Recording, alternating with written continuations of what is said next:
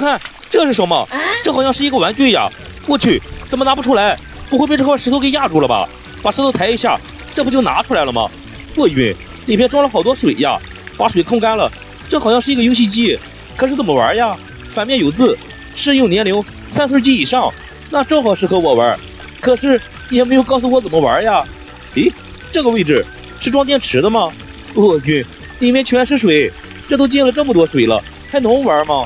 但是我发现这个里面似乎也不是用来装电池的，看看有没有开关。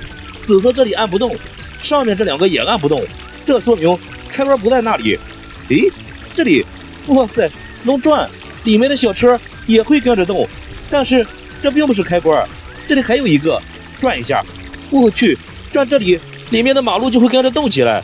我知道这个东西怎么玩了，转左手边，马路会动，然后转右手边，小车就会来回躲避路上的车，这样躲过来躲过去的，太累了，躲不及时还会压到路上的车。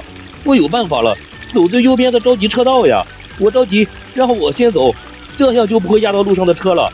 诶，对了，他刚才为什么会被塞在这里呀？难道是为了垫石头？我去，快看这块石头下面，好像也是一个玩具。难道这些玩具真的是用来垫石头的？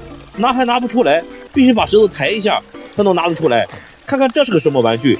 宇宙战士凯农，这里有一个按钮，按一下，我去，这是弹出来一个什么东西？这是一张饼吗？长得好奇怪。哎呀，它好像能变形，我的天，竟然变成了一辆车，这到底是一个什么玩具呀？我的天，刚才没发现这里竟然还有一只小龙虾，好像还不服气的样子。既然你不服气，那么我专治不服气，打它！哈哈，这只小龙虾估计这辈子也不会想到有一天它会被车撞到。哎呦我去，它要干嘛？